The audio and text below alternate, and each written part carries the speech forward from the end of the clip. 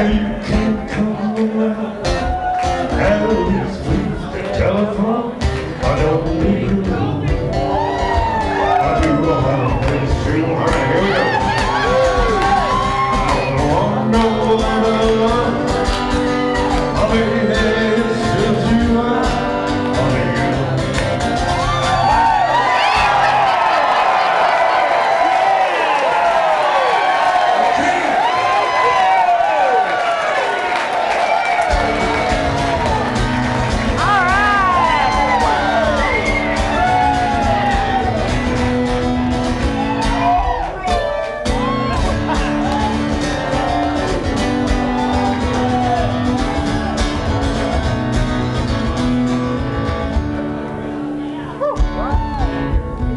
Nice to meet you. I appreciate you.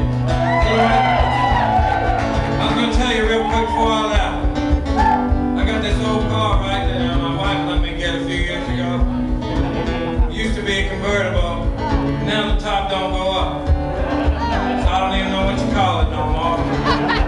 But I can still work my way around the car wash anyway. One of my favorite things to do is go on Sunday mornings when I'm home down to the car wash and wash my car. Down there in East Snider. One Sunday morning, I'm washing my car. Here he comes across the parking lot, sweating through his clothes, sweating out of his head. I can tell that he's been high on something for at least 3 days, making me a little bit nervous. Ain't a whole lot of people around. He comes up to me and he says, "Hey man, you give me some money, I'll help you wash your car."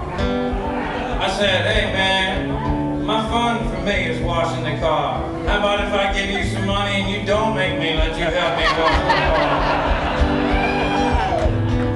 Man, put him out. He said, "Why can't I help you wash the car?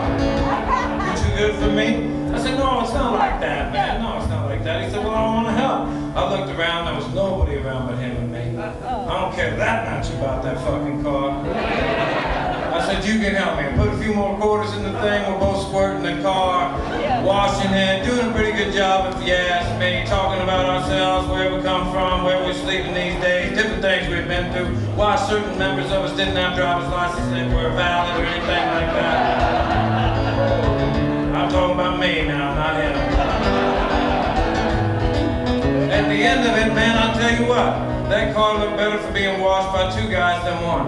And I said, "Thank you, man, for helping me wash my car." He said, "It was fun to do." I said, "Can I ask you an honest question, though?" He said, "Yeah." I said, "When you first come over here, were you thinking about robbing me?"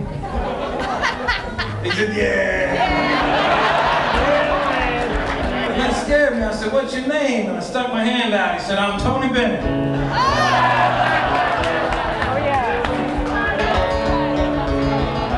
I said, "Oh, okay, well then I'm Bing Crosby, man."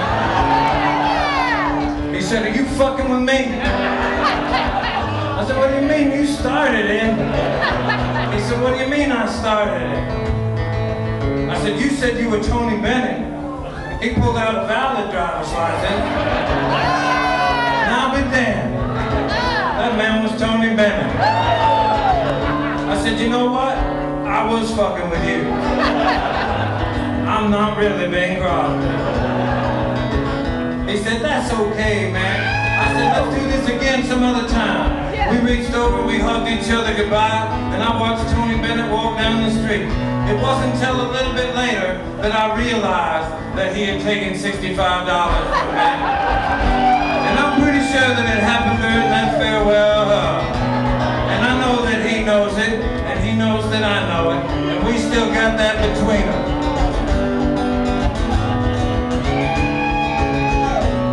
I don't give a shit. Technically, it grows on trees. A lot of people, when I start telling that story, they say, "Oh shit, man, I thought you were talking about the Tony Bennett that left his heart in San Francisco." But I'm actually talking about the Tony Bennett from East Nashville that took $65 from me at the car wash. I was too short to work, oh, I was too long away. Too short not to love everybody, I was too long to hate. Been long and late, railroad time, just sitting with me now. Not me, oh no, straight, say I ain't time. Oh, Miss Bird's tender bar at a shack out in the hill. It never made no money, boy, but it paid all of her bills. She must have been about 8 years old, but her heart was warm, the beer was cold. She gave away more than she ever sold. She was smiling all the time. I used to sing off in the corner every Friday night to a loud crowd of cowboys, bikers and ballroom fights. They'd be drinking beer, carrying on. None of them would listen to one of my songs. Oh, Miss Bird just sang along. She said she knew them all about. And then one night after closing, she poured me up a beer. She said, come over here and sit down, you little shit. I got something that you need to hear. She said, life isn't easy getting through. Everybody's gonna try to make it a little bit tough on you, but I can tell you right now, if you're doing what you like to do, they'll never get you down. She said, life's too short to worry now. Do it all the way. It's too short not to love everybody. Life's too long to hate. Came along and I went to my little town, trying to save a little bit now. Not many more than those who pay. I ain't got time to love everybody.